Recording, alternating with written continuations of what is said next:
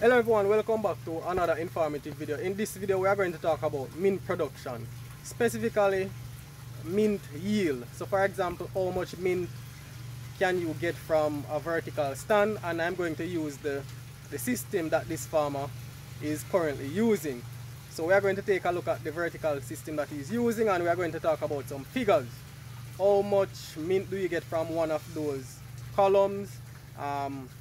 How much you get from an entire row of those columns, and then ultimately how much you can get from a 3,000 square feet. And a subscriber had asked me how much mint they can get from a 3,000 square feet greenhouse. So I'm basically just going to give you the figures using this production system style.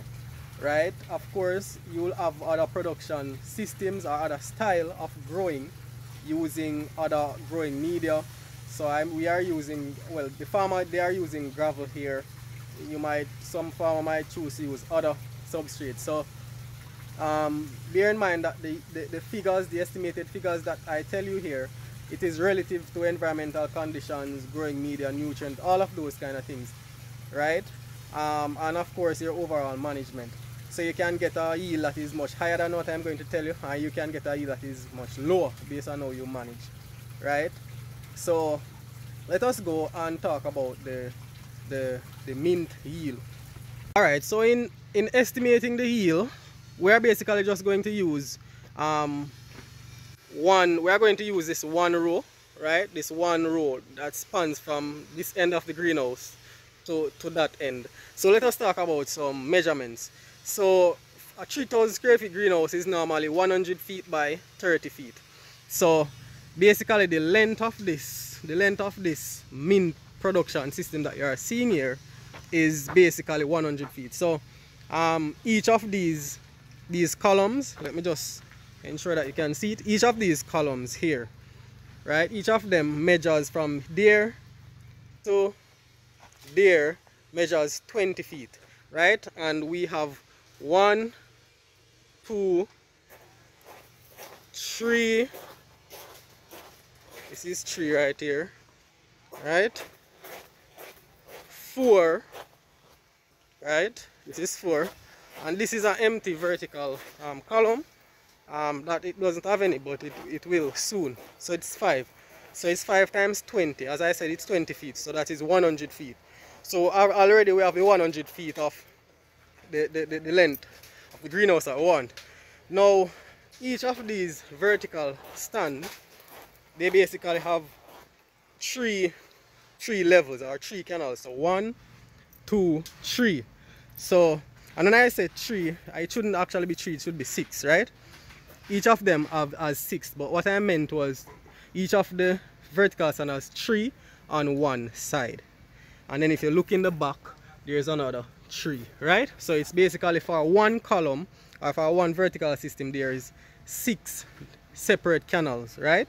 So that is it. But you find that with some of these systems, you find that on the ground level you have some growing, but I'm not going to use that, put that in the estimation, right? I'm just going to use the 6 canals then, basically.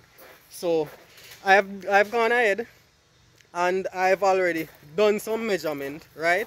So basically from let me show you, because I want to have this as practical and as short as possible, right? So I have already gone ahead and measured 30 feet. So 30 feet in terms of width, because 30 by 100 in length, 30 by in width is 3,000 square feet. So from that end to, let me show you, to this end right here, right, the end of this canal is 30 feet, right? So I've already gone ahead and calculated how many of these canals, right, we can get in 30 feet, and I got 5. So we can get 5 of these systems, 5 of them in the 30 feet, right? Remember, I've gone ahead and done the measurement. Each of these canals, as I said, one of them in length measures 20 feet, and in terms of width, it measures 4 feet, right? So what I've done is, in order to facilitate a 2 feet walkway, so obviously you're going to need a walkway here. So 2 feet walkway here, then a bed. 2 feet walkway here, then a bed. 2 feet walkway here, then a bed. 2 feet walk, and so on, so on, and so on and so forth until the 30 feet is finished. So I facilitated 2 feet of walkway in between each canal, each bed. And remember, it's not like you have to make the canals as how it is here. This farmer is just basically being creative and improvising, because the canals are already there and the canals are already running back into a main pipe to go back to the reservoir. So you just put these vertical system inside the canal, so that any water running back out of the canals run back into this large bed and then goes back into the main system. So you can always make your vertical system without this platform here, right? So where are we now? So of course, as I said, 30 feet, and you can get 5 of these. Let us leave out the canals. 5 of these vertical system, 5 of this row you can get from it, right? So, and then now, in terms of the distance in between the canals that you make, distance from here to here is basically 2 feet, right? So when you're making the different canals on the vertical system, with using this reference, it's 2 feet apart, right? 2 feet apart. So where are we now? Let us talk about the yield. So yesterday I had the privilege of watching Francois, which is one of the laborers here, harvesting from this part of this top canal, right? So he was harvesting on this middle one as well. This one hasn't been touched. So he was harvesting. So I asked him how many bags, because he harvests and put them in bags. So how many bags does he get from one canal, right? One of these canals here. And he told me he got 25 bags from one canal. So I told him then, okay then, so how much do you get from one of the vertical system, which holds 6 canals? So he said that with using a 25 bag average on one canal, he gets 150.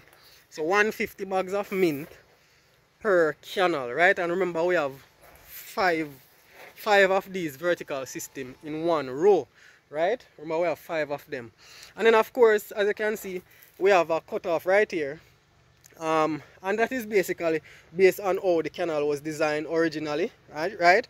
And then now it's better that way, because of course with in terms of management, you can always, like, you know, at the end of this canal, you can always walk in between here and do some practices. You know, you don't have to be walking all the way down the length of the canals of the vertical system to go around again, right? So at 20 feet intervals, you can basically go through and, you know, do whatever practices. So as I said, we have 5 there. And I asked him, so how much does the bags weigh? So he said each bag weigh between 12 to 14 grams. So I say, okay then, 150 times 5, right? So it would be 150 bags, right? Times 5 canals would basically be 750, right? It's basically 5 of these rows of canals you can get in a 3,000 square feet greenhouse. So if you multiply 750 times 5, you basically get 3,750 bags of mint, right? For the 3,000 square feet greenhouse. Let me say that again.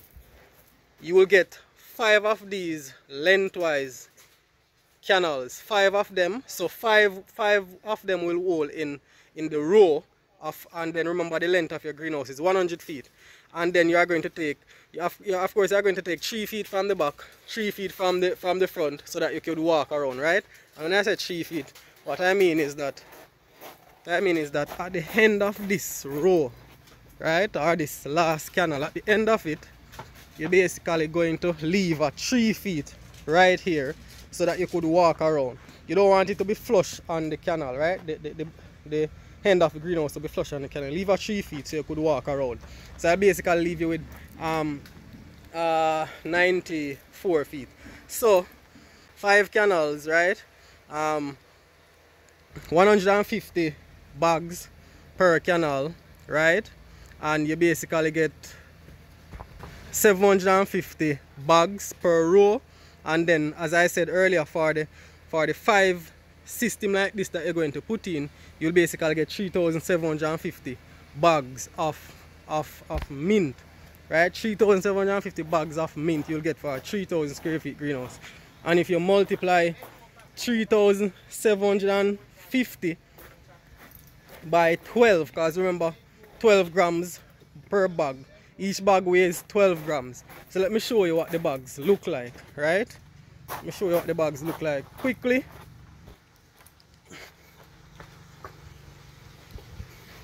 These are the bags here, right? They harvested them.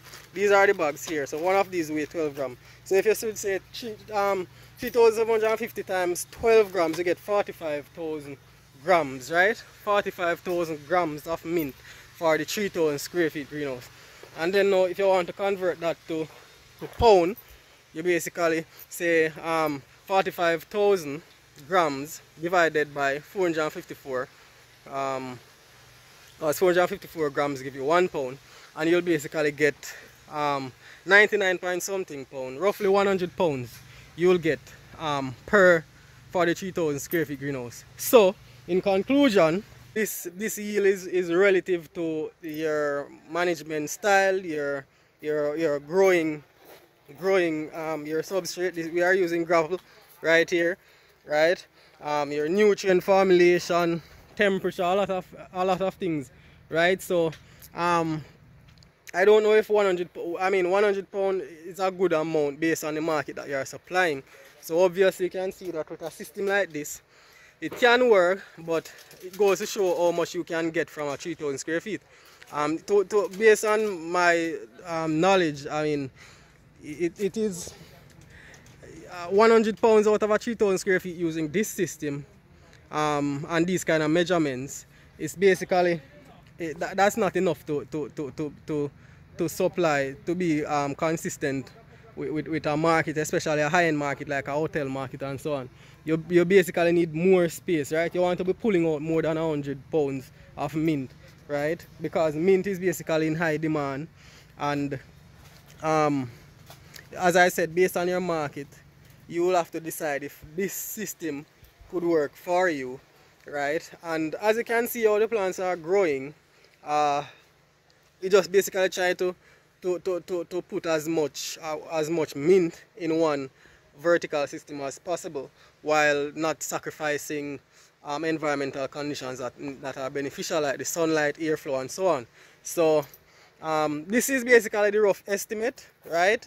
And I hope this can be a good reference point for you in terms of the different measurements and what you can do to basically make it work for you, right? So that is it. If you have any questions, any comments, put them in the comments area, and please remember to subscribe to the channel. Bye bye.